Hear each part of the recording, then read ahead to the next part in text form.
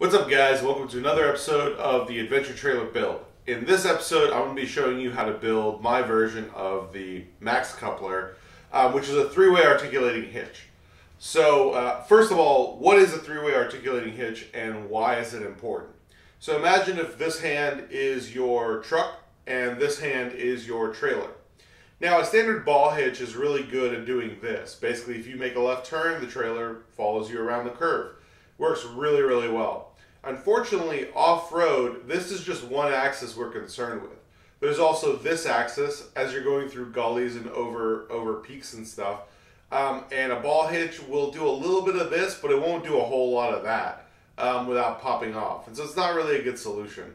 The other problem is, as you're going through washes and stuff, a lot of times the truck will go this way and the trailer will go this way as it's following a path. A ball hitch really doesn't like to do that.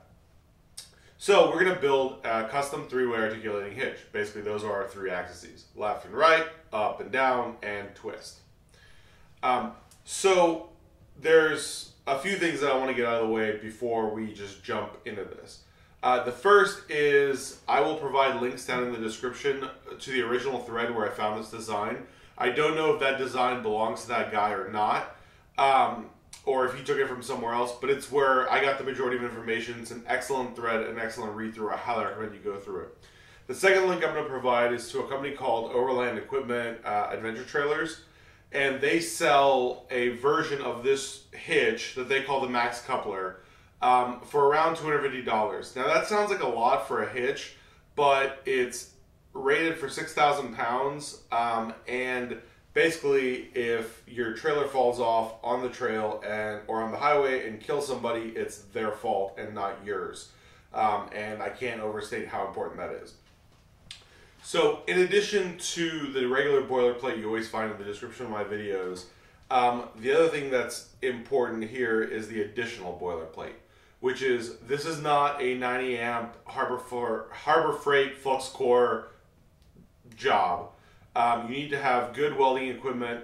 You need to be knowledgeable. I am by far from an expert welder, but I've done frame modifications in the past, and obviously I've built other stuff, and so I'm very comfortable with my welding skills. This is not a first-time welder tackle project. This is something that you can take care of if you have experience and you've done a lot of this kind of thing before. So please enjoy the video, but keep in mind, this is, I'm not responsible for any dumb shit that you do with this information. So, with that, let's kind of get going. Now, I bought all this stuff either from my local Tractor Supply or on Amazon. I've provided Amazon affiliate links. It's in the second tab of the worksheet, along with all of the other fabrication stuff. So let me kind of go over what's on the table, because it seems like there's a lot of things here, but it's really a very basic design. So over here you have a variety of these category 2, category 3 bushings. You need 2 of them. They're called top links. I don't actually know what these are made out of. I mean, obviously they're steel, but they're for farming equipment, and I'm not a farming guy, so I really don't know. But obviously all the part numbers are down below. So there's 2 of these kind of big ones that fit over the bolts. There's a thicker but smaller diameter one, and then there's a thin, small diameter one. This is a 5/8 reducer. This basically gets you in here to get you down to the correct size for your hitch pin. I'm going to use a lock eventually, but I have this. This was like $2 or whatever.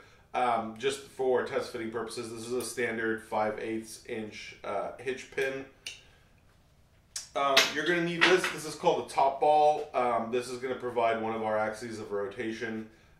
This is like a pretty big, hefty piece of steel, but you can get one of these at Tractor Supply as well. This is a locking collar. Again, some piece of farm equipment. It's 1 1/4 inch locking collar. We have a grade 8 1 inch diameter by 6 inch long bolt, a 1 inch diameter by 3 inch long bolt. We have 3 1 inch washers, 2 of which we'll use as washers, 1 of which we're going to cut apart. I'll show you guys later what for.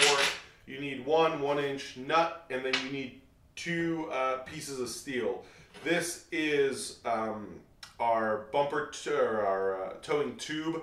So this is 2.5 inch outside diameter quarter wall. This is standard receiver stock. This is 2 inch outside diameter quarter wall. And in addition to that, you don't have to, but I'm going to install these guys. These are just basic greaser fittings. I got this 50-piece set from Harbor Freight, I don't know, 6 years ago. And I'm still slowly working my way through them. We're probably going to use a couple of the quarter by 28 TPI straight fittings, but we'll see how it all goes together. So that's kind of it. That covers the stuff that's on the table. This isn't a particularly difficult build, but it does require a certain degree of precision. The only thing still missing from here is you're gonna need a standard kind of truck hitch for a ball. The reason I don't have one yet is because you need to find one that matches the difference between the trailer height and the ride height of your vehicle. And I haven't had a chance to measure that because obviously you've seen them. They come in with like you can have a straight one, a 1 inch drop, a 2 inch drop, and if you flip it, that's a 1 inch lift or a 2 inch lift, all the way up to crazy shit that's like 6 or 7 inches long. So we're gonna need one of those, but it's not critical for completing the Maks coupler today.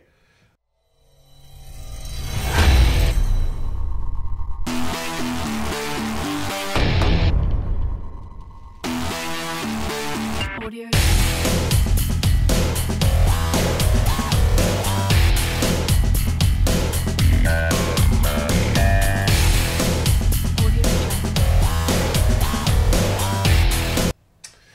Now, first things first, we got to drill a hole for our hitch pin. This piece is about 6 inches total, end to end. We're going to put it about halfway in, so we have basically as much meat as possible on either side. So the way I normally do this is I just mark the 3 inch axis right here, and then we'll take this and find the center point. This is 2 inches thick, so the center point is at 1 inch. So basically where these two lines overlap. And then we use this, which is kind of like a steel center punch marker type deal. And then I always drill a very small pilot hole. This is a center drill bit, which will give us kind of the starting point. That way our next drill bit doesn't walk. I like to use a little bit of oil and these stepped bits with kind of an impact style driver on them.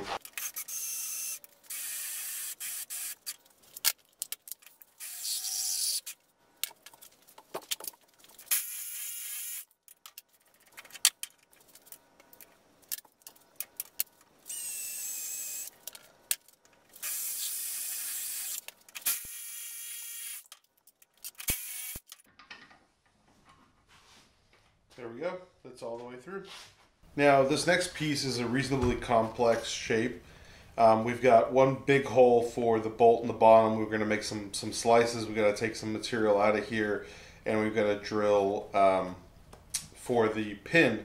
So the first thing I'm going to do is I'm going to drill for the pin and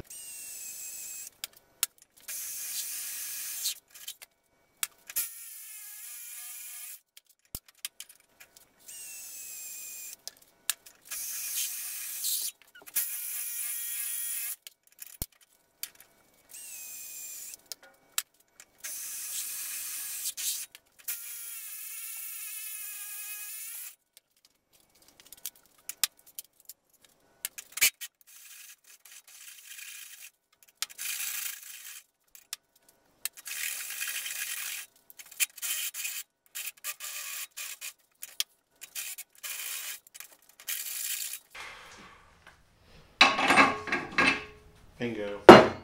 Okay, next step is we got to make these relief cuts. I'm going to try this with a half angle grinder. We might move to the plasma in a minute.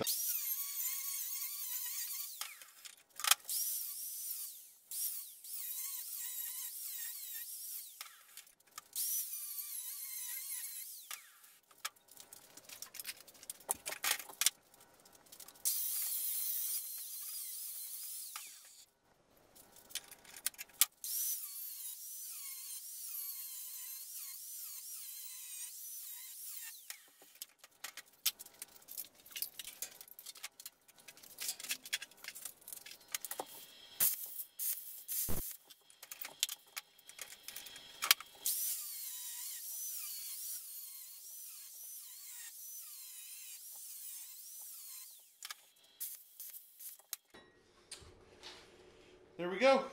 Now it's pretty nicely made. We gotta do a little bit more grinding, cleanup, but looks pretty good.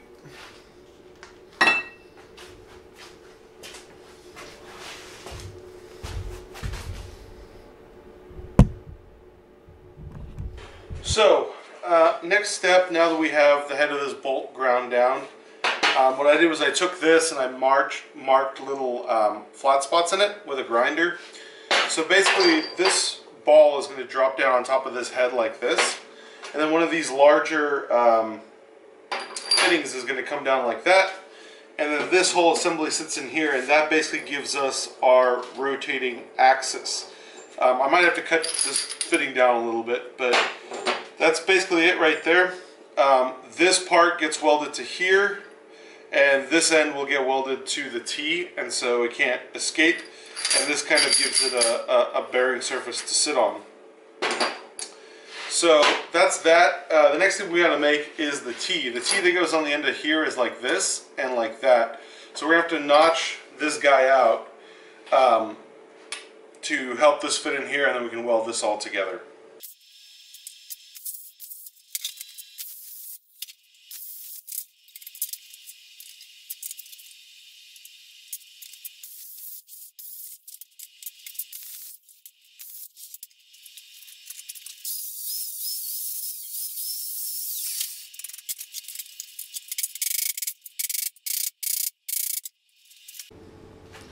Next step is we got to shave this head bolt, the head of this bolt down to fit inside of here and rotate freely. So I'm just going to use this bench grinder to get that ground down.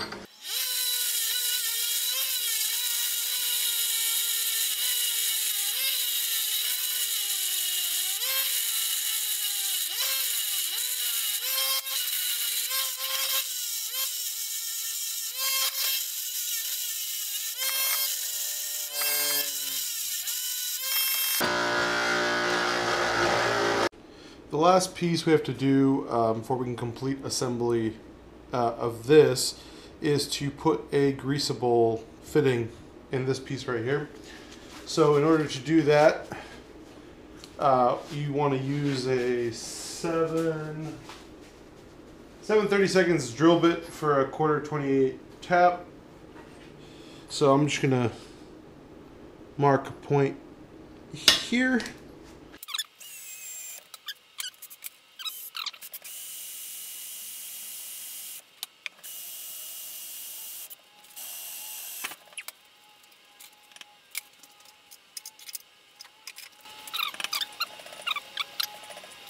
Boom. Done. Okay, so we're ready to weld. The first step is getting this pretty much straight, tacked in, and fully weld this T.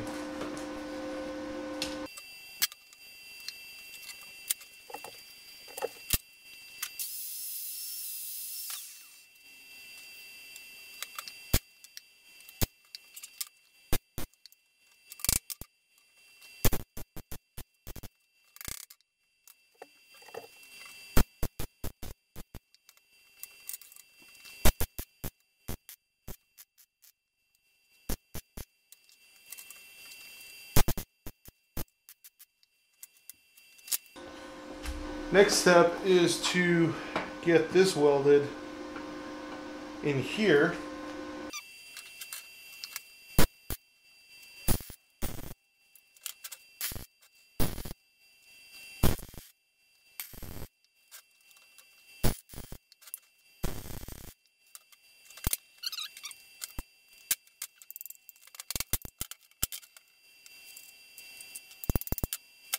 Now that this is welded in, the next step is we slid half of this guy on here just as a retainer. This will basically pull the bolt taut like this, and then we'll weld it right here. But first we're going to weld on this. This is our receiver bit. So we're just going to do a perimetry weld here. Nothing super crazy.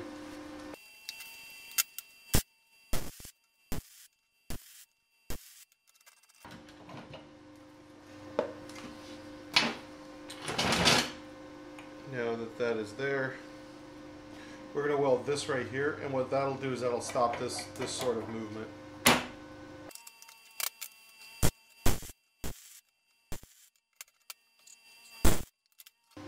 Yeah, there we go. Nice and straight. And this will eventually go in here, and that will lock in with a pin like that, and hence our coupler. Now for building the other side, the truck side, first thing we're going to do is we're going to drill out this collar and tap it so that we can put our grease fitting in later. It's just easier to do this now before we start welding stuff together. So this uses a cube bit, and we're doing a 1/8 inch NPT grease fitting.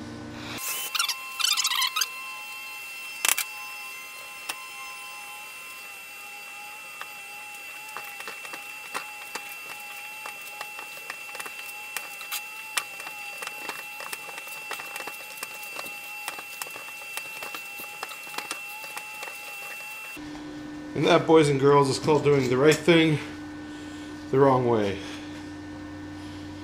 Absolutely improper tapping technique. Crummy old tap. But hey, it's going to be a threaded fitting. Beautiful. Perfect.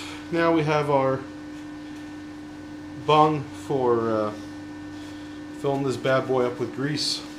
Alright, the next step is to weld the spacer collar onto here. This is simply the other half of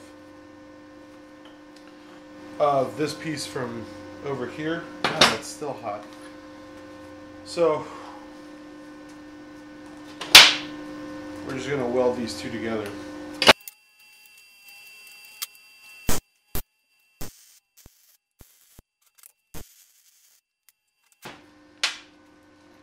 Beautiful. There it is.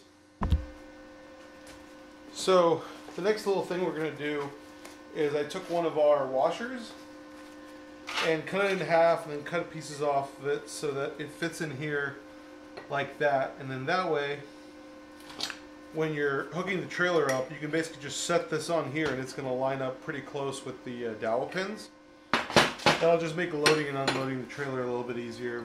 So I'm going to just line it up like that and then zap it in. Remember, this cuts down towards the bottom.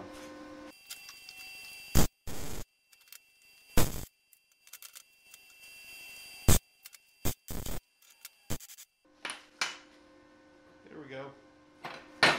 Again, doesn't have to be super crazy, but now when this slides in here, fuck, that's hot. It basically slips right in there. I have a little bit more grinding and cutting to do to make this perfect, but this will just make it a lot easier, and you can see that the holes line up pretty well. So here's our completed coupler, and all that's missing is the truck end. So basically this, my arm right here, will connect to the truck. So now you can see we can rotate this way, we can rotate this way, and we can rotate this way. I'm going to paint all of this. It looks all kind of a little dirty, and we need to fill it with grease, and it'll work a little better. But yeah, so basically whenever you show up at a campsite, you basically just pull the pin, pull this off, and then the truck drives away, and this remains with the trailer. And then when you're ready, you basically just slip it in like this. It sits in this cradle, so you don't have to be trying to hold the weight while you're putting the pin in. And then, I don't know if I can, yeah, there we go. Pin slides through, pop the cotter on, and you're ready to go. Like I said, I still got to figure out how much of a drop or a lift I need, because this drops it down quite a bit. So the hitch goes between these two washers down here. But I'm pretty happy with the way this came out. I already have the tongue built in another video, and so these two will just kind of mate together, and when we're ready to go for our first test drive. I want to thank you guys for watching. If you like the video, hit the like button. If you like the channel and you want to see more of the episodes of the Adventure Build Trailer, hit subscribe. There's an Adventure Trailer playlist. And all of the parts and a lot of the tools that you see here are down in a Google Doc in the description below. You can follow Amazon affiliate links. It really helps the channel. Plus, you can get the best prices on a lot of this stuff. I've also included a link to the company that makes the official Maks coupler. so that for those of you who don't have the welding skills or equipment, you can purchase one there. I am not in any way affiliated with them. I've never used their product, but if you go on Expedition Portal or any other kind of forums, you will see a lot of people using their product and seem to be pretty happy with it. All of this here is about $45 worth of hardware, which is pretty good compared to the $250 that they charge. But again, this is something I built myself. I trust myself. I've made chassis and stuff before. If you're not comfortable in your welding skills, this is not a good project to start on.